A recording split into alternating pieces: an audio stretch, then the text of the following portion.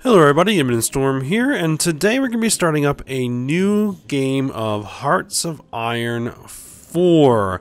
Now, in my previous series of Hearts of Iron 4, we played as Japan, a major nation, large army, large navy, and, formed our own faction and did a lot of things, and eventually, conquered the world. Now, what I wanted to do with this new series I'm going to be starting up here is play as a minor nation. And also play with a lot of mods. So I installed a whole bunch of mods that looked interesting. A lot of UI improvements, some cosmetic things, and also a major overhaul for the particular nation that we're going to be playing. So let's go ahead and start up a new game.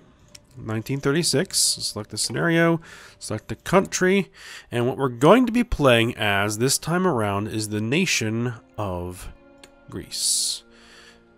The Kingdom of Greece. Again, we're going to keep it on regular. We're not going to do Iron Man because of potential technical problems. Don't want to lose, don't want to lose chunks of the game. And we are not going historical AI focuses. So let's go ahead and start the game up and see what we've got. Okay, so here we are.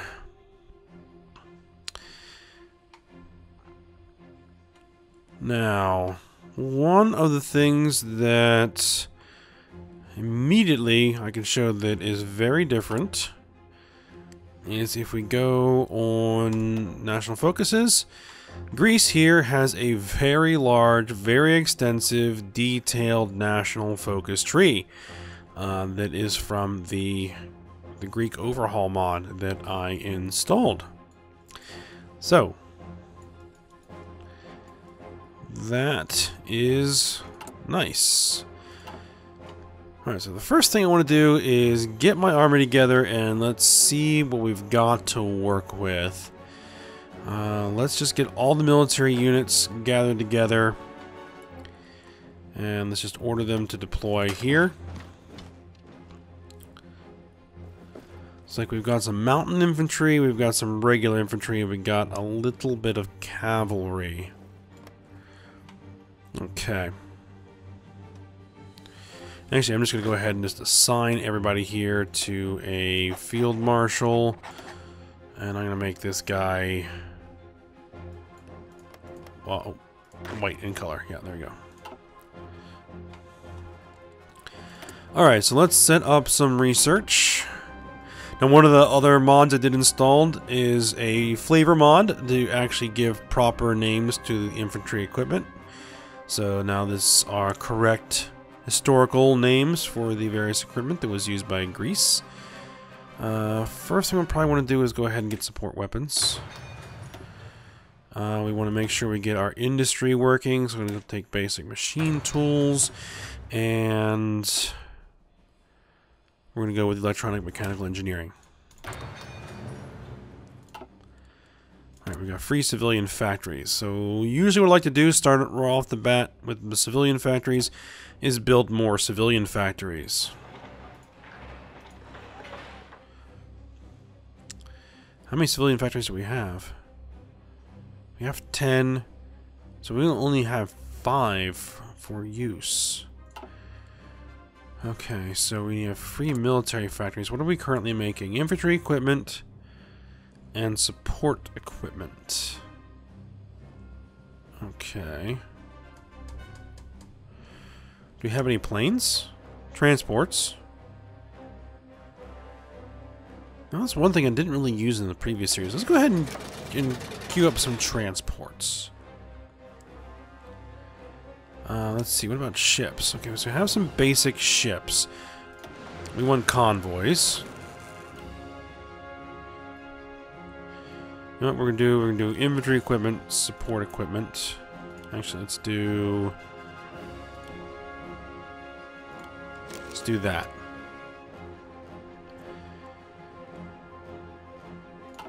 I need to look at my templates. What do our templates look like? Okay, so we have an infantry template. which is just infantry. We have... That is a pretty big division right there for mountain troops. So those mountain infantry are probably our strongest divisions right now. And a pretty lightweight cavalry division with some recon on it. Okay. Alright, and we actually have enough infantry equipment for everybody. Alright, anything else we need to do? We need to pick a national focus. What do we want to go with? What do we have? We have a modernization effort, research bonus for industry. We have improved construction, research bonus for construction technology. 4th of August, political power plus 200. Ooh. Hellenic Armada, naval stuff, national diplomacy, national unity. Okay, so let's take a look at this. So I'll look at this a little bit. So we have the option, support the Allies. If we become a democracy, so we can align with the Allies, get some forts, denounce the Axis, denounce the Comintern. We could support the Axis if we become fascist and come down this tree. The Iron Pact, the Aegean Shield, denounce. We can support the Comintern. Again, similar events. The Crimson Pact. Defend the South. Denounce the capitalists, denounce the fascists. Or we could go the lone way. So go off on our own, do our own thing. Gives us more political power. We have the option of befriending Italy, or say roads or war.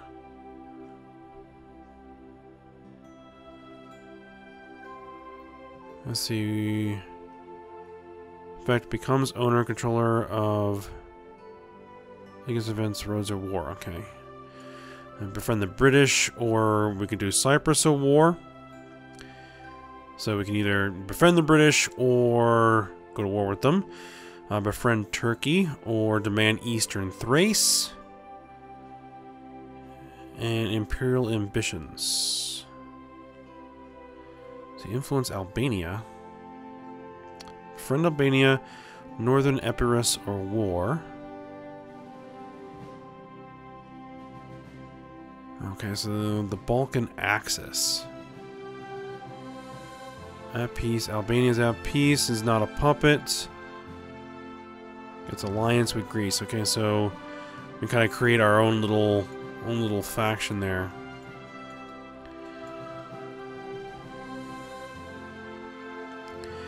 I'm thinking.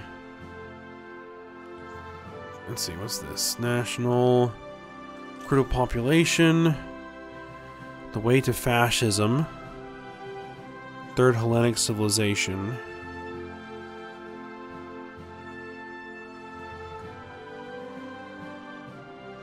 Let's see. Daily fascism support. Democracy support.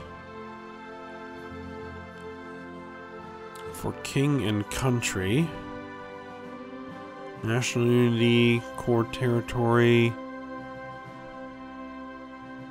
Can create factions. Hellas above all. Can create factions. Okay, so if we want to make a faction, we need to get either one of these. Mass conscription. So this is all our manpower stuff. Okay. So this is a very important line. Well, a lot of this is going to be pretty important. Okay, so I say we take 4th of August. Get that started. And so that we can get some political power so we can start drifting in one direction or another. And it looks like actually in this national focus tree, there isn't a distinction in terms of the bonuses you get between fascism and communism and democracy. And just as who you could then support, which faction you can join, that sort of thing.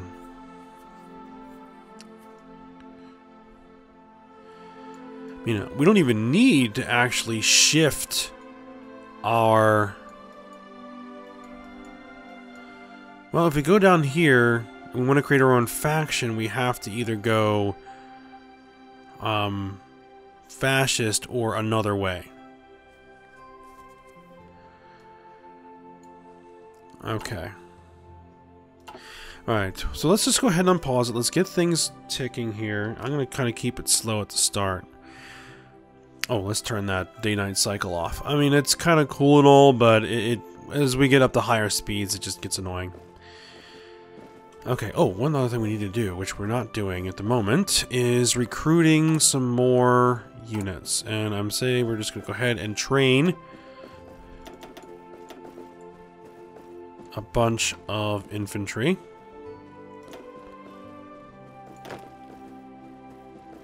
Now, supposedly, there's a way...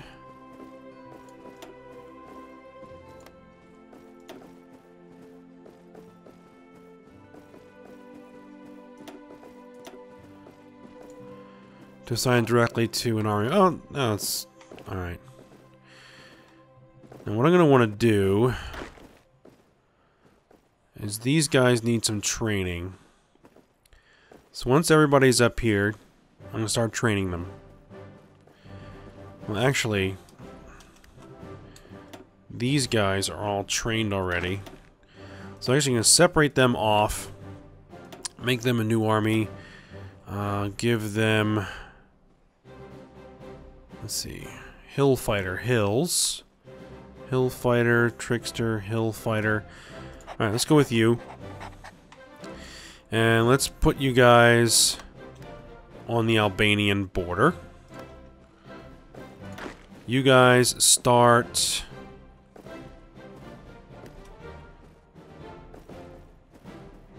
start exercising. Get trained up. And get me some army experience. Alright, now what I wanted to do is kind of make this this game a little bit, I guess, interactive, you could say. Let's see. Do I actually have any Air Force out there? I got myself distracted. We're already short on oil and rubber. Speaking of oil and rubber, can I build synthetic plants? No, I'm going to have to research that. Okay. Alright, as I was saying, I was thinking of trying to make this a little bit kind of more interactive with the audience. Now, so what I wanted to do is, I haven't made a decision as to whether or not we're going to go democratic, fascist, or communist. Because right now we are... currently non-aligned, but we do have a significant fascist party. We have a slightly smaller Democratic Party, and we have a very small but present Communist Party. So, that is going to kind of govern which faction we can join, or whether or not we're going to go on our own, or we're going to create our own faction. So these are kind of the scenarios that we can pursue. Is we can go Democratic and join the Allies. And see how that goes, fight the Axis. It's be interesting, because we'll be fighting Italy, most likely. We could go Fascist and join the Axis and fight with the Italians and probably against the Soviets and the Allies, of course. We could also go Communist, join the Comintern, and fight the Axis as well. Or we could go our own way, form our own faction. Go either Democratic, Fascist, or Communist. and form our own faction. Now, democratic, I think in the rules of the game might be somewhat difficult because it limits who you can go to war with and when, unless some of these national focuses give me actual war goals, which I haven't really looked that detailed in it. We'll be looking like through this stuff, because it looks like we can get war goals with Italy, with British, and with Turkey through national focuses. Now, fascism, again, allows us to pretty much declare on whoever we want, whenever we want, or we could go communist and try and form our own communist bloc. So we'll have to see. The other then decision we would need to make, we're going to proceed with this, is do we want to form a faction and, you know, gather allies and, you know, form, you know, a faction? Or do we want to stay on our own and go for a world conquest playthrough where we try and basically paint the entire map our color and just forget allies and all that sort of thing and just go for it and take everything ourselves? There's another option. So what I'd like to do is get your feedback and let me know what you would be interested in doing. Alright. So let's just kind of get things ticking, because right now there's not a lot to do at the moment. I need to get research on some planes, because we don't apparently have... No, we have no air units, no planes, nothing. I also need factories. So taking those industrial foci are going to be very important. Oh, we do have a small fleet. See, 1 heavy cruiser, 1 light cruiser, and 8 destroyers. It's something, and 6 submarines. Okay.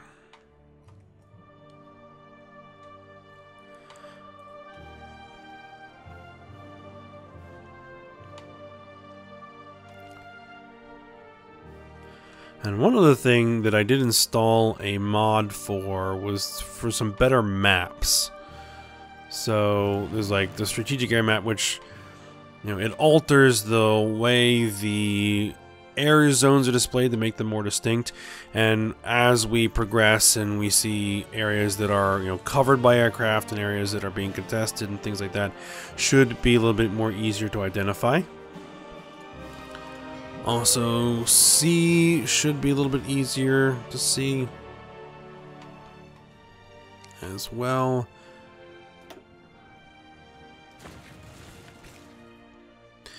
Also, I think we did some changes to the look and feel of battle plans, and we'll see how that plays out.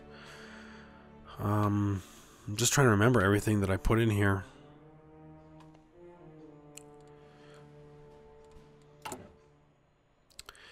Oh, now we've got 9. Ah, because we're getting from trade. Oh, what do we actually produce? That's not something I haven't actually looked at. What are our supplies? Or not supplies, resources. We got some steel, we have some chromium. A little bit of steel. We got some aluminum. We got some tungsten. Lots of aluminum. So we probably are actually exporting some of that aluminum since we're not really using any of it right now.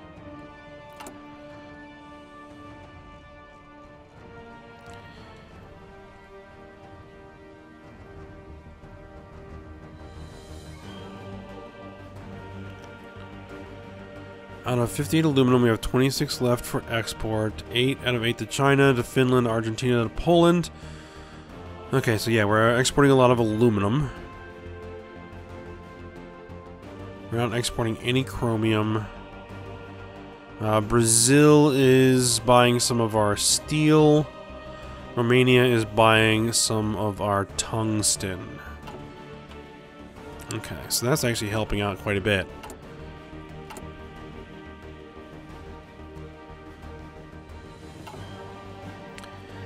Now we are going to get more civilian factories and more military factories and more shipyards and everything from foci.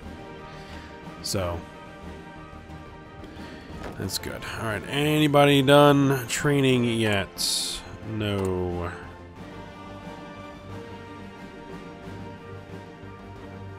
Equipment.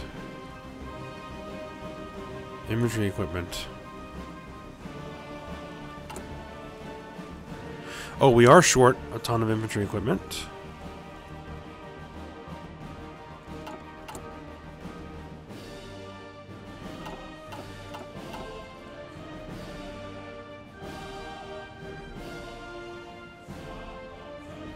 They're getting none of this?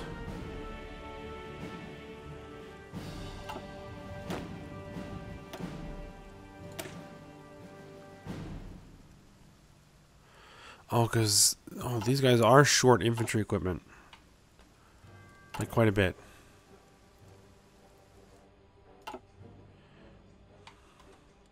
But you know what?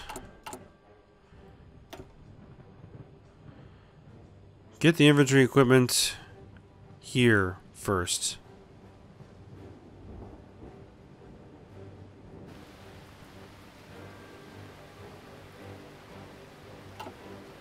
Well, these guys are going to kind of bleed equipment while we're doing that, but I need more divisions in the field more than anything else right now. Oh, remilitarization of the Rhineland. Got 4th of August. So that gave us a big pile of political power. So I need to select a new... Alright, so this is for manpower. Not really worried about manpower right now.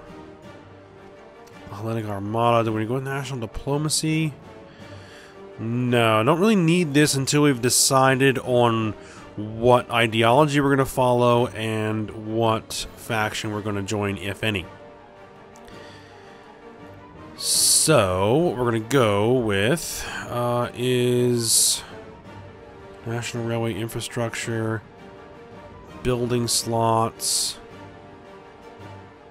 computing technology, develop Thrace, building slots, in Western Thrace.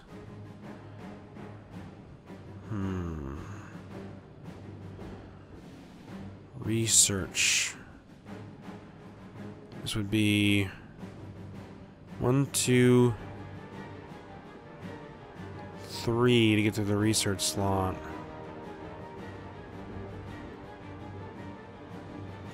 But I need this stuff.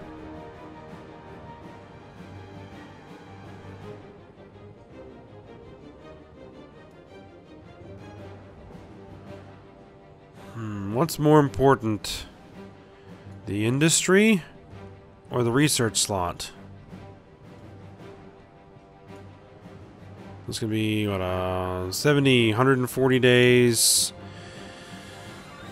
230 days.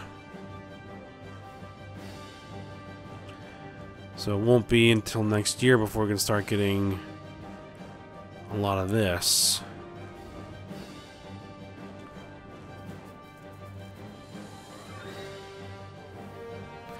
You know what? Let's go for that research slot.